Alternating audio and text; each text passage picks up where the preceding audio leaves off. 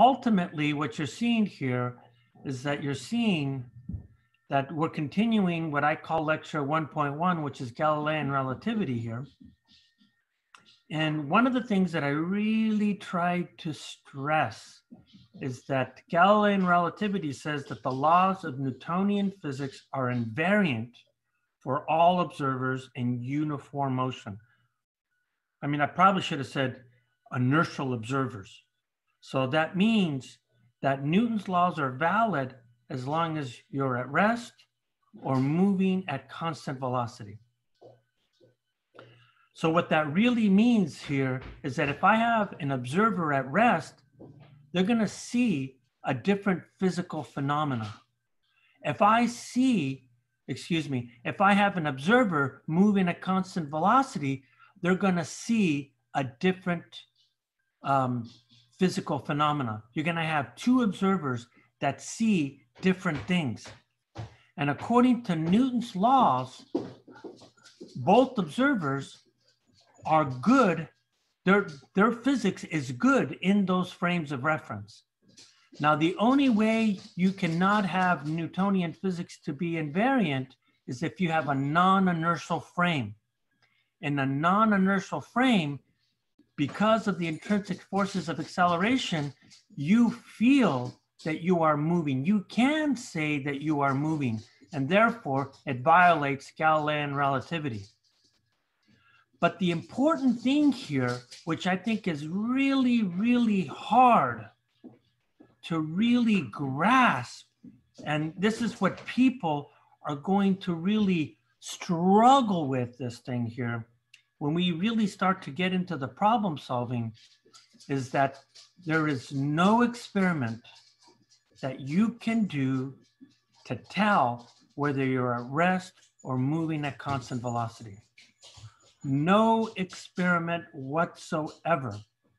And what's going to happen later on, you're going to just say, oh, if that person's at rest and that person is moving, oh, so their distances and times differ than mine. And therefore, I know that they're moving. Well, you can't make that statement. It is illegal to make that statement. There's an acronym that I use a lot in this course, and it stems from the term PC. What does PC mean? Politically correct. So if you use the word politically correct and you're doing something that's not politically correct, you're going like, oh, dude, you're not PC. That's not good.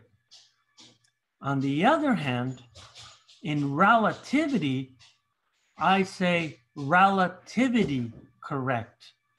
So if you go on a problem and just say, they're moving and I'm at rest, I'm going to go like, you're not being RC. So it's really hard to really comprehend how this is really working. So you gotta, I'm trying to set the basis because later on, it's going to be an issue. At least it has been. I've been at Cabrillo 23 years. It's been an issue for 23 years. Maybe this year is going to be odd and all of you are going to go like, oh yeah, that's obvious. I doubt that, but that's besides the point. So what I want to do now is that I want to get into the mathematics. And one of the things that's really important here is that when I say there's no experiment here, right? There's no experiment that an observer can do, then there must, if the laws of Newtonian physics are invariant for each of these observers, then there must be a mathematical transformation that could take one observer and transform it into this other frame so that they see the exact same thing.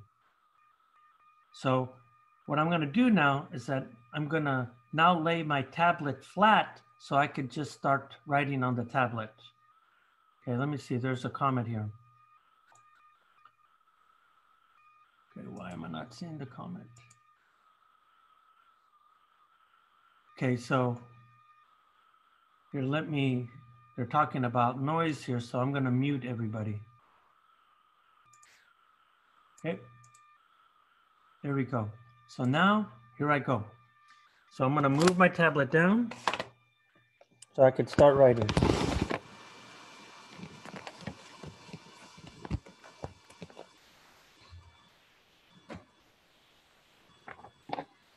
So now what we want to start with here is we want to start with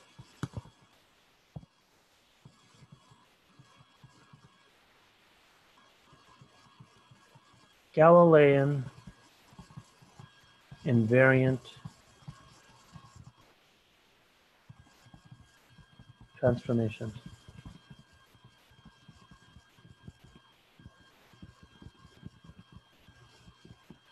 Now, these transformations are somewhat, I don't want to say trivial, they are, but you know, the mathematics of it is quite simple, but what I'm really trying to get you to do is to just physically understand what this means, because we're going to use more complicated transformations. They're known as Lorentz transformations, and you'll see that mathematically they're considerably more complicated. But the meaning is the same as Galilean transformations. And so what we find here is that I said that this is a mathematical structure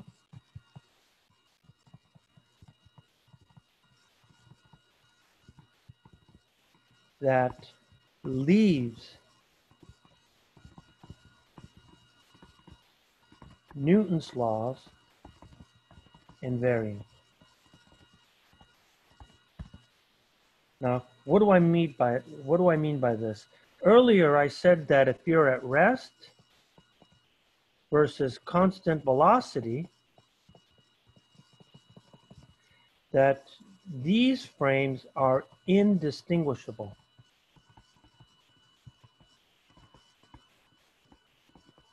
Okay, so if these frames are indistinguishable with Newton's laws, then physically what this means here is that if I have an observer, so if I have an observer in the rest frame, now note I'm putting this in quotes. Why? Because it's not RC. It's not relativistically correct. So I should say at rest frame relative to Earth or something like that. But for the sake of argument, I'm going to say that this is in the rest frame. And the example that I gave to you here is that if I have this platform that's moving and I have this ball, this observer sees what happening to the ball? It falls straight down. So now, if I have a second observer in the moving frame, now what do I mean by moving? So now if I look at this observer here, the observer in each of these cases is here at rest relative to the ground. So in this case, the observer is at rest relative to the platform. In this case here, the observer on the ground sees motion of the platform. So physically, what you're seeing here is that in both cases, you get different physical phenomena. So what happens to the red ball in this frame? It actually does what? It follows projectile motion. So each of these observers see different phenomena, but what the Galilean invariant transformations do is that not only do they leave Newton's laws untouched so that they see the exact same physics, but it allows the viewpoint of moving from one observer to the other. Okay, so let me say that again here. So when I talk about a Galilean transformation, what we say here is that if I come in and I draw a second observer on the platform now, in our previous language here, I call this number 1. Right? This is observer number 1. This other observer is observer number 2. So if I look at it physically, what a Galilean transformation does, it essentially, so a Galilean transformation will boost. Now, a boost is a fancy word for transformation. So when I say boost, I really mean a transformation. But a boost, so a boost though, it's a transformation that occurs at infinite acceleration. So you instantly go from one frame into the other. So this transformation will boost one observer into the other observer's frame of reference. So for example, if I want to understand how I go from number 1 to number 2, I apply a Galilean transformation. So if you look at this thing physically here, if I look at this bottom case here, so I'm going to look at this guy right here. In this situation where there's a moving frame, that is, the platform or observer 1 is moving relative to observer 2. So in this case here, I'm going to say that observer 1 has a frame of reference labeled the S frame. And by the way, this is common notation in relativity situations. And then what they say here, oh, I made a mistake. What I said was incorrect for right now. I'm going to call this 2. Because this 2 here is at rest relative to Earth. Okay? What I'm going to call observer number 1 has a frame of reference that's different. So that frame of reference is typically labeled S prime frame. So what I can do here is that I can perform 2 boost transformations or boost. So I can boost from S to S prime. So that means I can move in a frame that's at rest relative to Earth to now moving relative to Earth. So note, I'm not writing relative to Earth, even though I should, because that's really the correct way to say that. Or I can boost from the moving frame relative to Earth to the frame that's at rest relative to Earth.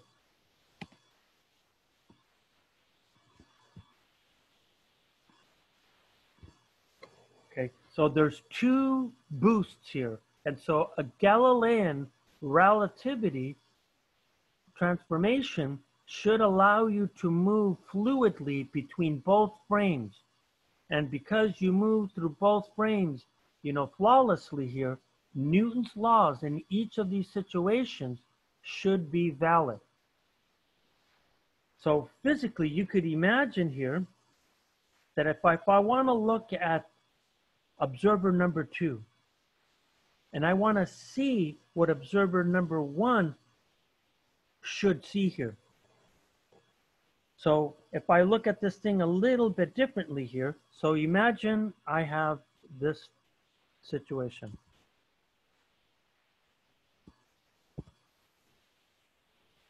And what I know here is that this thing is moving with some relative velocity, u. So there's observer 1. Now, observer 2 here, we said that they're on the ground.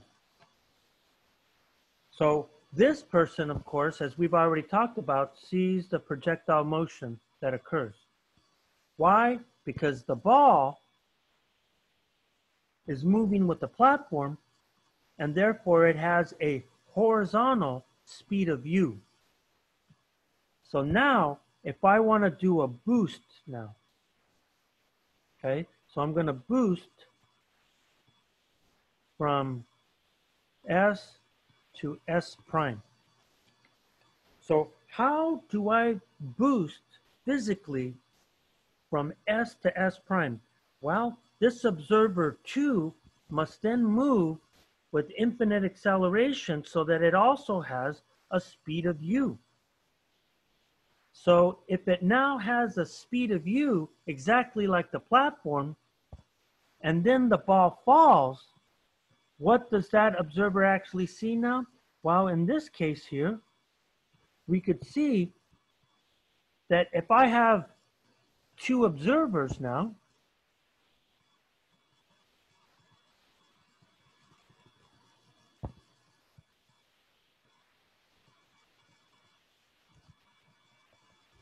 and everything is moving with speed u. And this observer is now suddenly moving with the speed u. Note that in this case here, there's no relative motion between both observers. And if there's no relative motion between both observers, then what do? They see the ball fall straight down. So they could have been at rest, or they could be moving at constant velocity, but if everybody is sharing that same frame of reference, then you're seeing then observer 2 is exactly seeing what observer 1 does, and they both agree that Newton's laws in that frame of reference look exactly the same. The ball trajectory then just falls straight down. So that's what a Galilean transformation does here. So there's a couple ways to actually write this, and probably the easiest way to do this is to sort of like draw a picture. So what I'm going to do here, then I'm going to come in and I'm going to think about this in terms of frames of reference. So typically I wouldn't draw a platform like the way I drew it, but what I'm going to do here is that I'm going to do the following thing here. So I'm going to try to generalize the Galilean transformations here. And the way I'm going to generalize them is that I'm going to just say this here now. I have 2 platforms. And of course, I have 2 observers. I'm going to have 1 observer. Do I really want to write? I think, you know what? I'm going to step back the way I'm writing this. So in this platform, where the ball is here, we know that this platform is moving. So what I need to do here is I need to come in and I need to add a coordinate system to this frame. Now note, I could have called this frame of reference my S frame, or I could call it the S prime frame. It doesn't matter. So instead of drawing an observer, I'm now drawing a coordinate system. And what we're doing here is that for the sake of simplicity here, to make it a little bit more clear, what I'm going to assume is that the speed of the platform is now different than the speed of the ball. So in this case, the ball is going to be shot here. So I'm going to give this a speed of v prime. Why v prime? Because it's measured relative to the prime frame. So in other words, this ball is actually being launched by a launcher. So when I say I'm going to generalize, this implies here, I'm going to assume that the red ball has an initial speed different than the platform.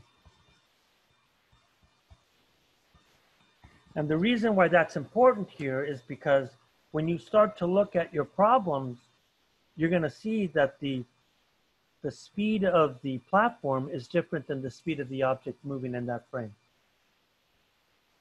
So the question that I really need to understand here is that I need to sort of like define what do I mean by these velocities here.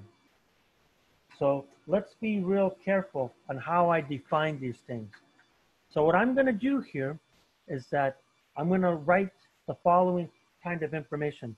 So v prime is the speed measured relative to platform. Speed v is the speed measured relative to earth / ground. Of course, earth or ground is just arbitrary.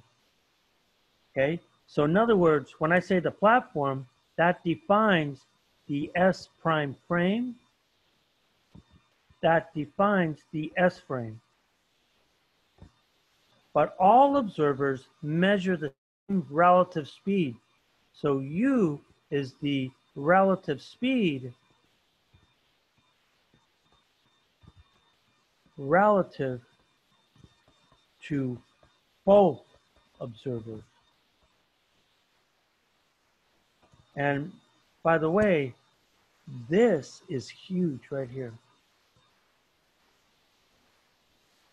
This is one of my most favorite ways of solving a lot of relativity problems. So what I mean by this is that if the relative speed relative to both observers is the same, then that actually sets up an invariant for all frames of reference. And it makes some problems, actually one or two or three liners quite easily. So now, my question is this.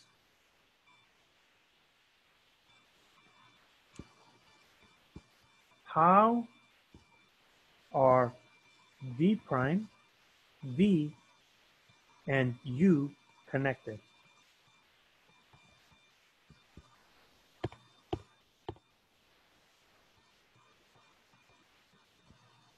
Okay. So the way they're connected is ultimately how we derive the Galilean relativity transformation. So the way you do this here is that I'm going to think about a shift in coordinate systems now. So the way to answer this is thinking in a coordinate shift. That means if I define an origin and then something is moved from the origin, there's a way to perform a coordinate transformation to get back to the origin. So the way I'm going to look at this thing here is that just sort of like a mathematical, standpoint here.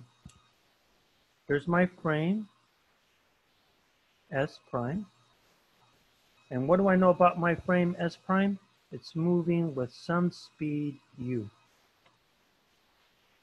Now, when I look at my other coordinate system, S, I'm going to say for the sake of simplicity here, is that from here, I'm going to set this to be my origin. Now, after some amount of time, because the S prime frame is moving relative to S, it has now moved some distance over here. Why? Because, of course, it's moving with some speed u here. So if I now look at doing a coordinate shift here, we could see that the separation between S prime and S after some amount of time here has to be ut. That means if I'm moving at constant velocity, and I know for some amount of time that the frame moved during that time, then that just tells me then that it has to move that distance here, right? So this guy right here is the distance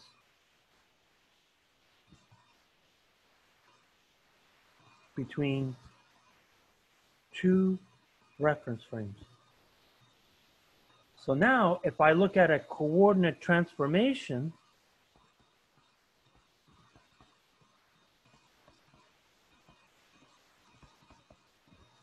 this coordinate S prime is to the right of the origin. So what do I got to do?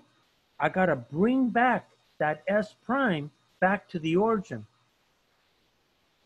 So if I do that coordinate system, the only way this could be true is that if I take my X and my X prime and my X here, and the way I do that is that I have to bring back this frame, ut, back to the origin, so I subtract ut. And remember, so this is the term that brings it back to origin. Now put that in quotes because even though it does that physically, mathematically, they think about it slightly different. So if I now have the coordinate transformation, if I want the relative velocities then, so then the relative velocity equation is then going to be what? d dt of x prime equals x minus ut.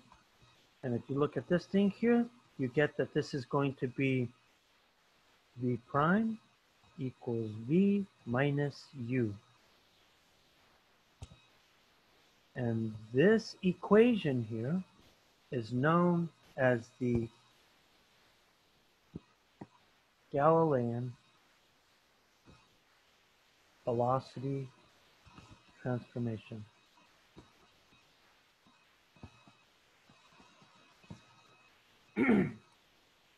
And so what you're seeing here is that this now tells me how I could move from the S frame to the S prime frame and see everything, clearly. So let's sort of like try to interpret this relationship.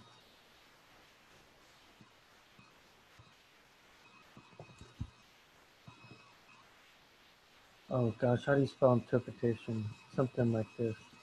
I'll just put quotes because we're among friends. So what you're seeing here now is that what do I want to do? I want to boost from S to S prime. Okay? So let's look at that platform example here. So that means I'm the rest observer. Now I want to be careful. Rest observer, what? Relative to Earth.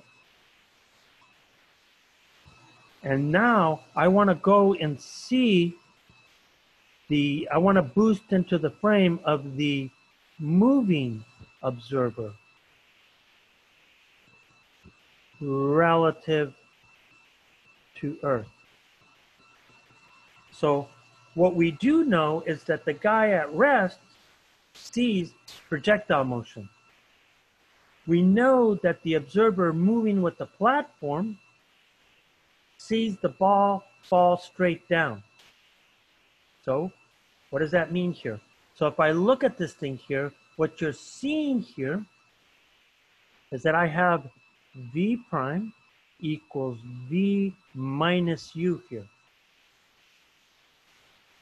So if this observer was to boost with infinite acceleration, what do they actually see here? Well, according to this observer, so the S frame observer sees the ball moving with speed u. That is, if I come back and I look at this example over here, we already said earlier that when I look at observer number 2, or the S frame, the ball is at rest relative to 1, but it's moving with speed u. So if it moves with speed u, then this means here that then V must equal to u. So if I boost from the S frame to the S prime frame, you could see that I'm going to get u minus u. And now we see that the observer that is now moving relative to the platform then sees that there's no horizontal speed. And if there's no horizontal speed, this implies ball falls straight down. I think there's a question here.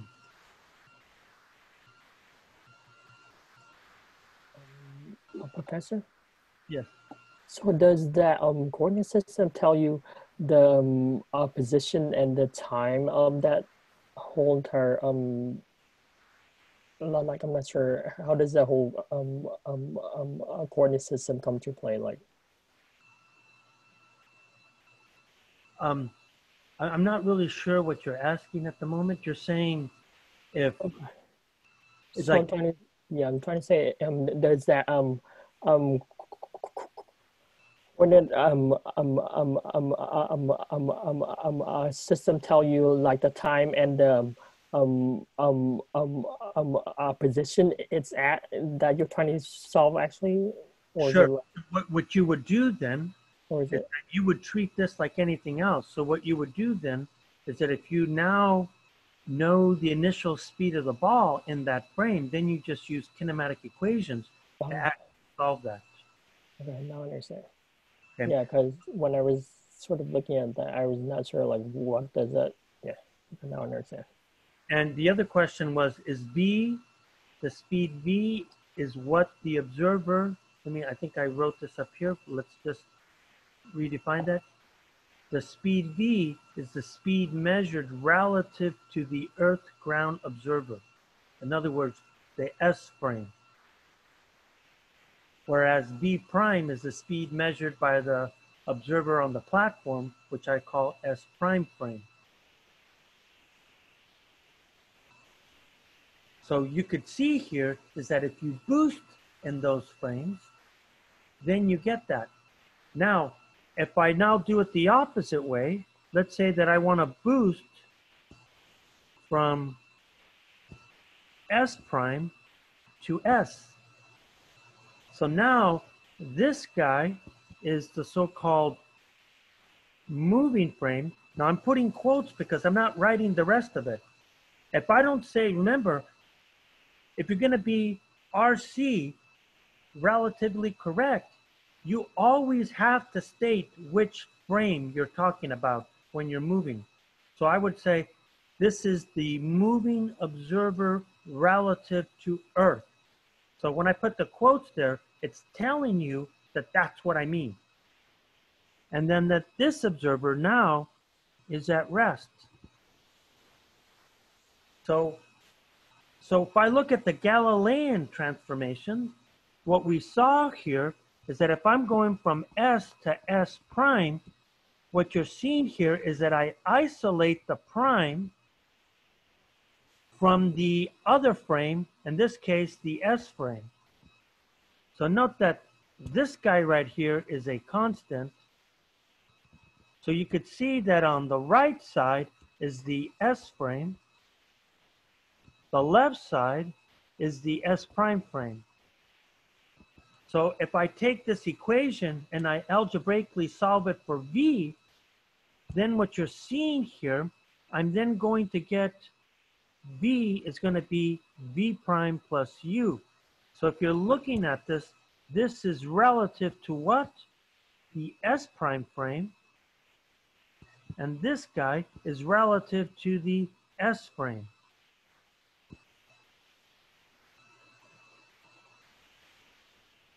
So now, here I go. What is the initial speed of ball in the S prime frame? Well, V prime is 0. The ball falls straight down. So if I now look at this transformation, as I boost, he then says that if I boost to the frame that's at rest relative to the ground, I could see that the observer on the ground is going to measure a speed of u.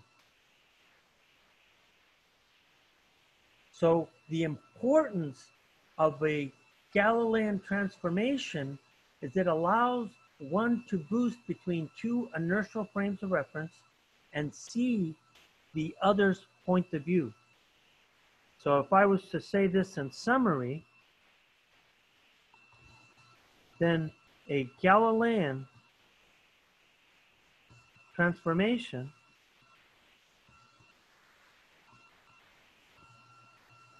allows one to boost between two inertial frames of reference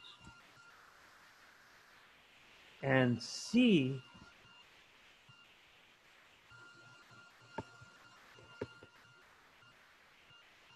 each other's point of view. I cannot tell you how important it is that transformations are a big part of actual physics.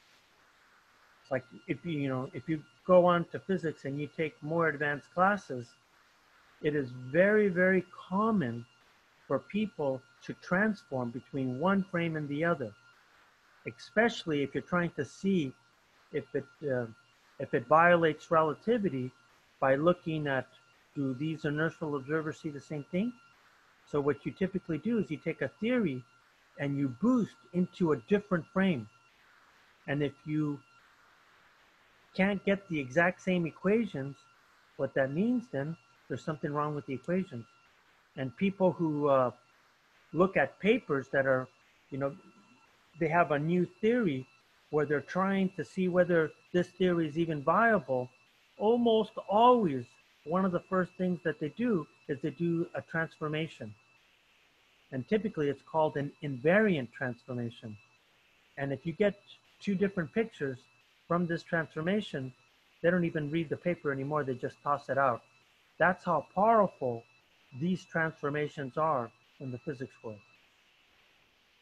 So now I'm going to move on to the next piece, which is Maxwell's. Yes. Before we move on, could I ask a question? Absolutely. I'm still confused about how we got our Galilean velocity transformation equation. Could we move back to where you were using that like x coordinate as Sure. the frame shifted and just like walk through that piece? Not a problem. How it brings it back to the origin? So we agree that the frame in this situation has shifted by a distance delta x. And that distance has to be ut here. So if I look at the viewpoint of the S frame, what you're going to see here is that this guy has traveled some distance x according to the S frame. But in order to make measurements relative to these two frames at the origin, I have to bring this coordinate system back here, because if I only look at this coordinate system, then the origin is going to be right here. But that origin right there will not follow this equation right here. The origin is way back here. So the only way I can move this thing back to the origin is that I have to subtract a distance ut to get back to that same coordinate system. So for example, if u is 0, then you could see that x prime and x are going to measure the exact same things. And Carlos, which is x and which is x prime? Somehow I feel like they're switched in the equation than what would intuitively make sense. They're not switched.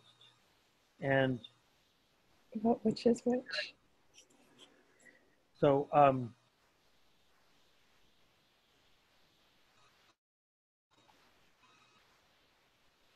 okay, so let's say that, let's go by what you're saying for a moment. If I switch them, so remember, I'm going to put an X here because this is not correct. Then I would have, you said if they're switched, then they should be like this here, right? Is that what you're thinking? Is x where the S frame is at the origin and x prime is where that S frame has moved to? Is that what those points are? Yes. And so if we wanted to move the S prime frame back, wouldn't we need to subtract that delta x from it to get it back to the origin? So I would imagine x prime minus. Look at that, that delta x is also equal to ut. Right, but you're subtracting that from x, which is the origin, rather than from x prime, which is that S prime frame. Because if I have a projectile, let's say, in the S frame, so that means I'm having a projectile move like this. What the S frame measures is some function of xt. What the S prime frame measures, it's going to measure x prime of t. These two guys are not going to be the same. So they're measuring, but now on top of that, I have a coordinate system S prime that's moving to the right. And because it's moving to the right at speed u, the observer S is going to see a position x of t, which is different than the observer S prime sees, which will be x prime of t. By the way, I bet if we had a, okay, how about if we do something slightly different. Okay. Okay. And what I'm going to do here is that I'm going to erase this right here. Okay. So as I erase this thing, what I want to do is I want to do the following thing here. Now imagine that I set up my coordinate system right here. And this is the origin. Now I'm going to say that this is X right here. And so when I look at X, let's say that I have this point right here, which is at 1. Now, if I want to move that point back to the origin, how do I write that equation?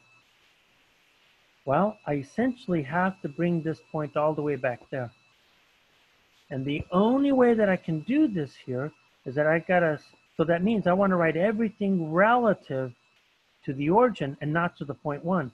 So what we do here is that we take X and then we shift this by X minus 1.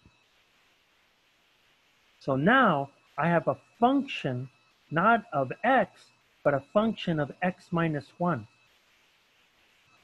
And what that 1 does is it moves essentially the coordinate system back to here because that's the way we're measuring it.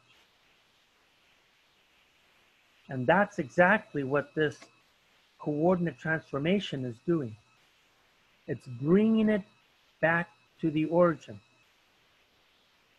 So for example, if I pick a value of 2 here,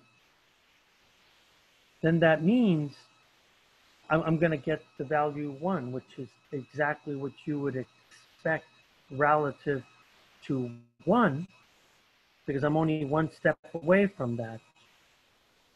But if I had, so for example, so let's say that I now move to a point, let's say 2 here.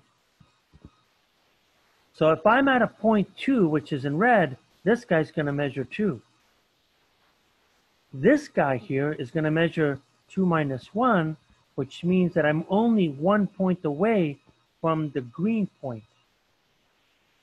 So it allows me to use the numbers of the coordinate system at the origin instead of, just and allowing me to write a function where I now use, I should have done that in red. I should have done this in green, where now this coordinate system at 1 uses this coordinate system here to make the numbers come out right. And that's what that is doing right there. I don't know if that's making any sense. That helps so much, Carlos. Thank you. Okay. Thank you. Okay. I just kind of assumed that you did this in calculus, and I apologize if that is not true. Okay, let's move back down here. So the Galilean transformation allows you to boost between 2 inertial frames of reference and see each other's viewpoint. What you're going to find here is that when we get into the full theory of relativity, 1, you're probably not going to really believe what I say physically. And what we're going to do here is that we're going to set up mathematically a coordinate transformation. It's known as a Lorentz transformation. And that Lorentz transformation allows me to mathematically calculate what the other observer sees. And what we're trying to do here is that there's 2 ways to attack a problem. You could attack it mathematically using the Lorentz transformation, or you could physically look at it by using physics.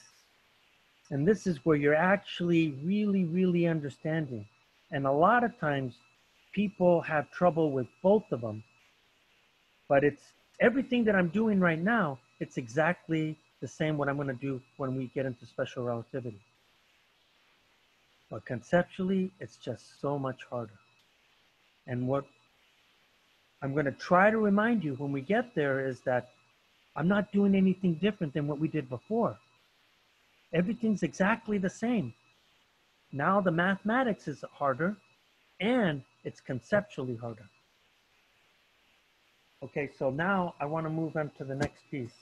Okay, and the next piece here, we want to talk about, and in my notes at least, in my head at least, this is what I'm thinking here. You know, I keep putting stuff on my printer and that goddamn thing keeps printing paper. Sorry about that.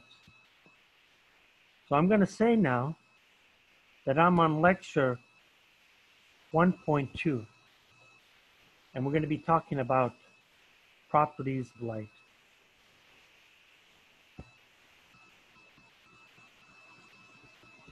Now, I'm probably going to go way over your head for some of you, and that's okay. And the reason why we have to do that is because I need you to understand that light is a wave. So when I say the properties of light, what I really mean that light is a prediction of Maxwell's equations. And Maxwell's equations are essentially what Newton's laws are to mechanics. Mechanics is completely described by Newton's laws. Maxwell's equations describe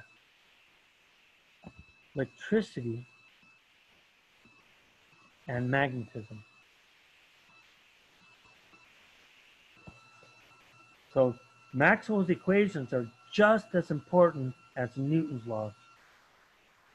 The vast majority of people do not know Maxwell's equations because they're mathematically complicated. It's much harder to see Maxwell's equations. So I think to really give you an understanding of where we're headed here, what I want to do here is that I want to go in and sort of like look at this from a historical viewpoint. Why it makes more sense. That's the only reason. And it gives you some foundations of why we have to move here. Okay, so from a historical perspective, this is what we know. Between 1600 and 1750, what we find here, a combination of Galileo and Newton developed a mechanical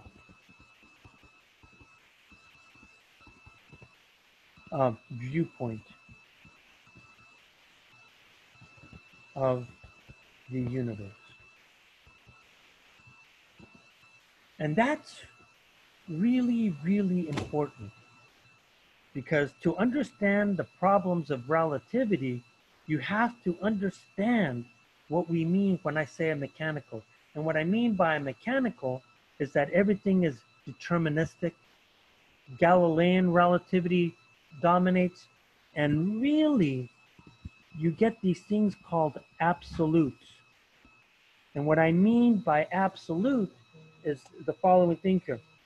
Let me ask you this question. How far is it from Santa Cruz to LA? Well, you would probably say it's somewhere around, I don't know, is it 350 to 400 miles or something like that? I actually don't really know. But whenever we say how far it is, you probably go and you'll Google it and you'll go, oh, that's the distance. That's the absolute distance from Santa Cruz to LA. That's a mechanical viewpoint. And that's really one of the most important things about a mechanical viewpoint, as well as some other things about waves that we're going to look at. And then around 1750 to about 1900, Maxwell and friends developed electricity and magnetism. Okay? And a lot of times, instead of writing electricity and magnetism, it's common to just call it EM.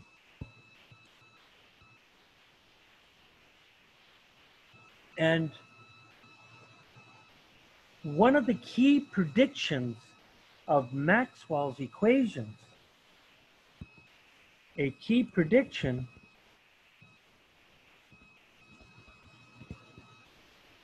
is that light is an EM wave. Okay? Light is an EM wave and always travels at a constant speed. So when I say always, Maxwell's equations strongly predict that the speed of light is constant. So in fact, it's so constant that they have a symbol for it. So this is the speed of light. And the first time they measured the speed of light was in the 1800s. And it actually, I think it was in the 1600s when it was first measured. But by the 1800s, they knew that value extremely well. And what you find here is that the speed here is 3 times 10 to the 8 meters per second. In miles per hour, it's roughly 186,000 miles per second. And one of the most confusing things about the speed of light here is that Maxwell predicted that it was equal to this. So what's strange about this is that this is a constant for magnetism. This is a constant for electricity.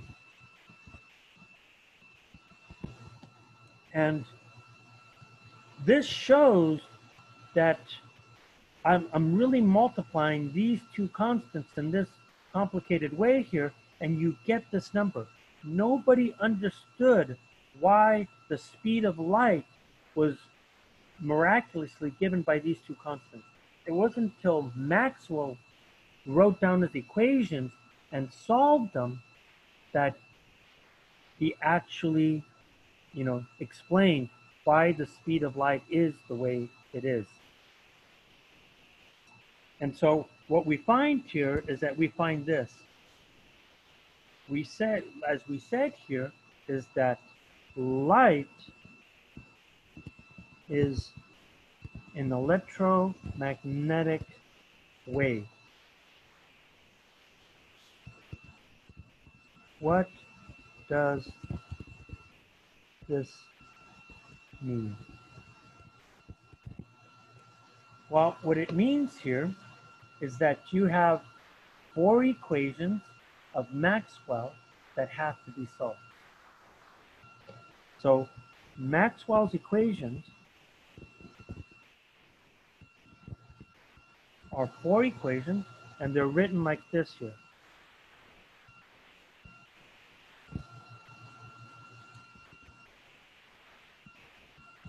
And this dowel here is a vector. All of these are vectors, but I'm being sloppy and not drawing them.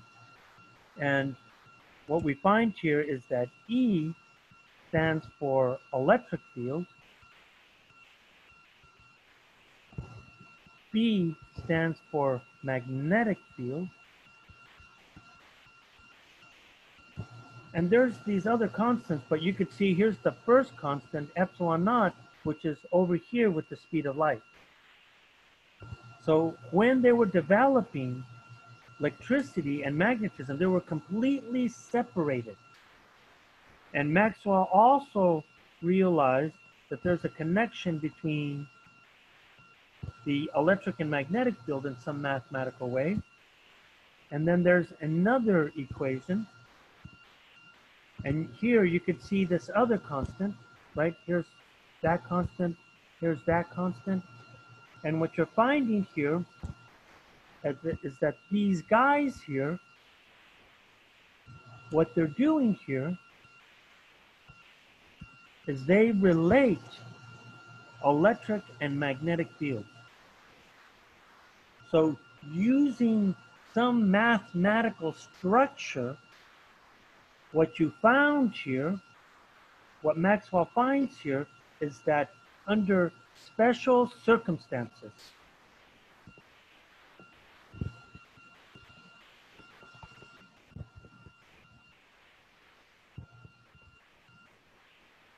and what are the special circumstances? You require time varying electric and magnetic fields.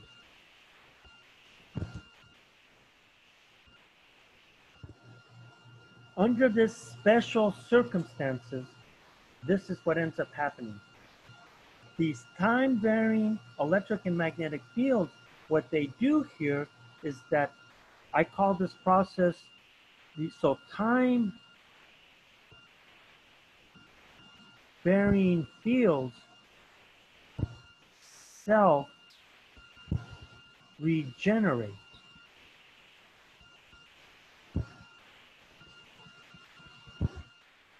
And produce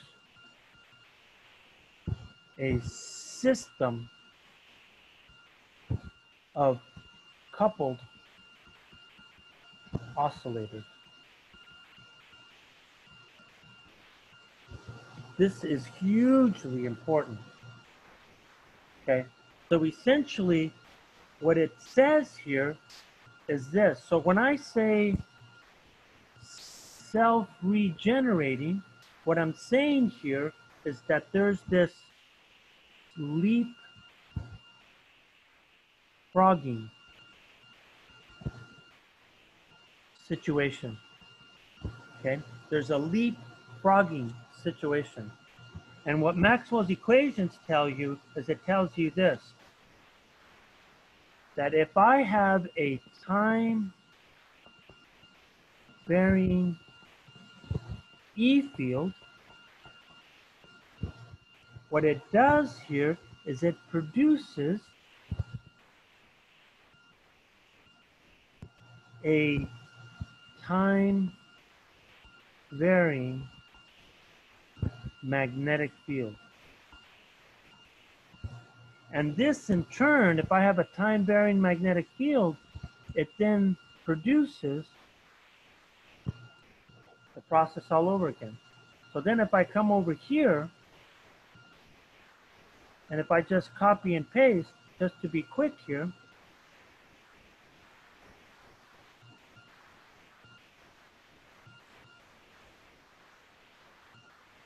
then it just keeps going on, dot, dot, dot. So that means if I have a time-varying field, that produces a time-varying magnetic field. But a time-varying magnetic field produces a time-varying E field. A time-varying E field produces a magnetic field that's time-varying, and et cetera, et cetera, et cetera. That's what I mean by sort of like this leapfrogging, this self-regeneration. What this also means here is that this whole system here is a system of coupled oscillators. And if you remember from wave motion, a system of coupled oscillators is required for waves. So here's what we say then. A system of coupled oscillators produces an electromagnetic wave. So Maxwell's equations tell us that if I have a special circumstances of time-varying electric and magnetic fields, not only do they self-regenerate, but they form that system of coupled oscillators that produces an electromagnetic wave. And that electromagnetic wave is then plays the key role in relativity, as we will see here. So what I'm going to do here is that to talk about coupled oscillators, I have to then go back to the mechanical waves.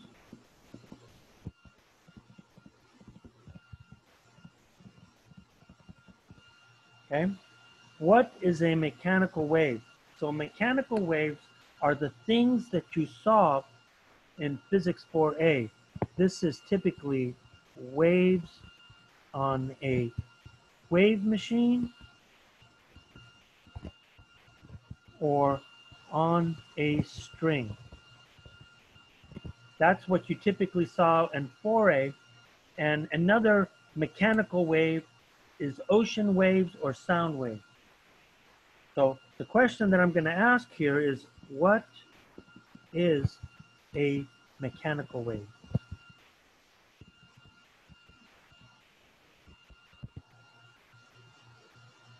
A wave, so if I say the word wave, what I mean by that, it's an energy disturbance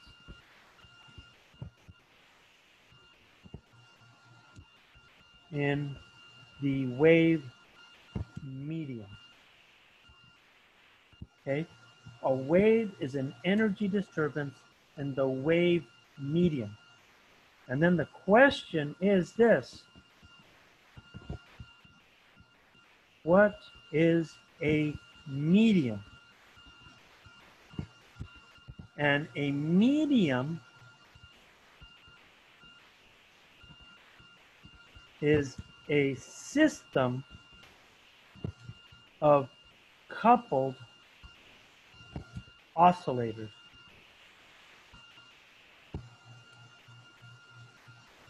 So one example that I'm going to look at here is that I'm going to look at a wave machine. And I'll show you an image of a wave machine here in a moment here. But what you find here is that you could imagine that I have a series of mass spring systems.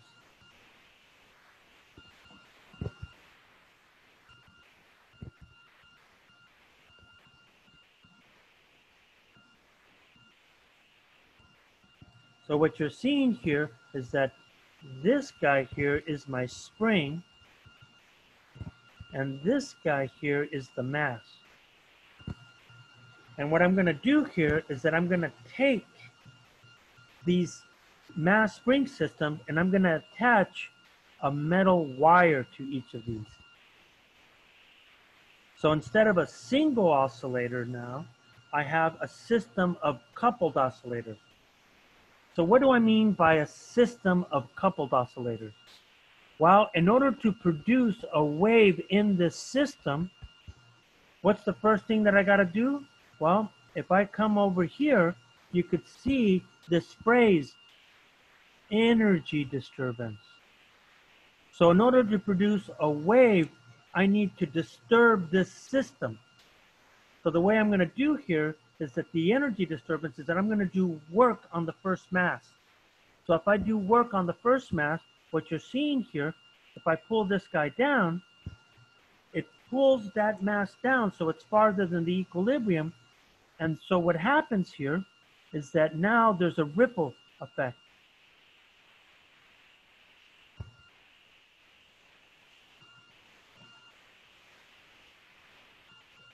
So as I now come in here and I oscillate this mass up and down, what you're seeing here is that the wire between these guys gets moved. And what you're seeing here is that then this system is then going to have some oscillation that's going to look like a wave. But that would be my wave due to a system of coupled oscillators. Now, what I'm going to do here is that I want to come in and I want to show you a wave machine. Okay, so if I come in here, I'm going to paste this video here. Now note that this is not a great video, but it's, hey, I don't have a way of demoing this, obviously.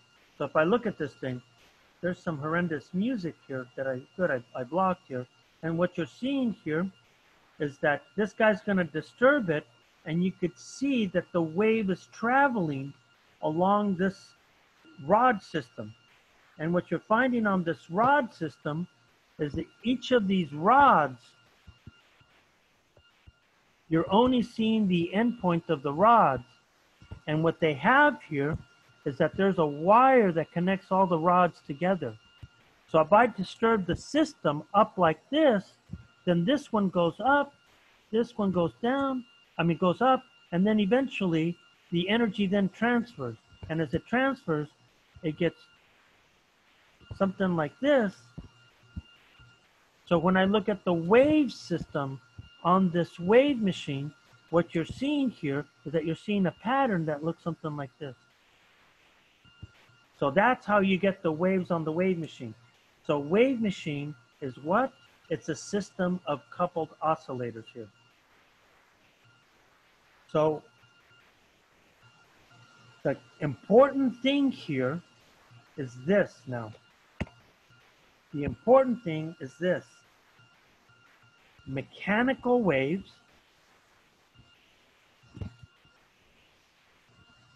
require a medium.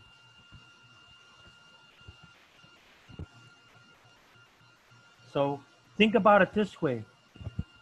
Can you imagine a wave without the rods of the wave machine? Right? And the only way you can see this wave is if you have those rods. If you don't have the rods, there's no way you can have a wave. That's the mechanical view of a wave here. And if you look at, imagine the following thing. Can you imagine water waves?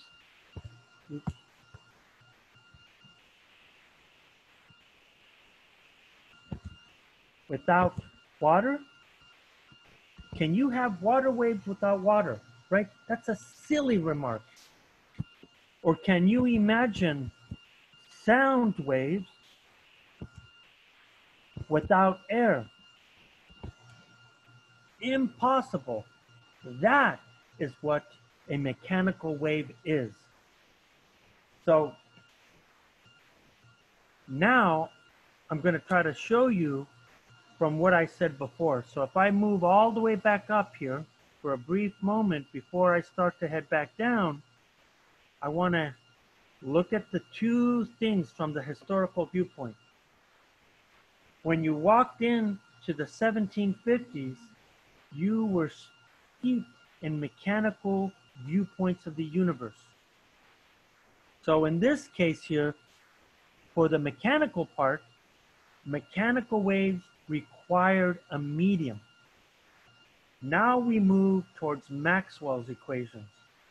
When Maxwell and his friends developed E&M, one of the key predictions was that light is an EM wave and always travels at the light speed. So now, moving back all the way down here, the main part of the lecture for Tuesday is then going to be here. I'm going to say that light was the primary actor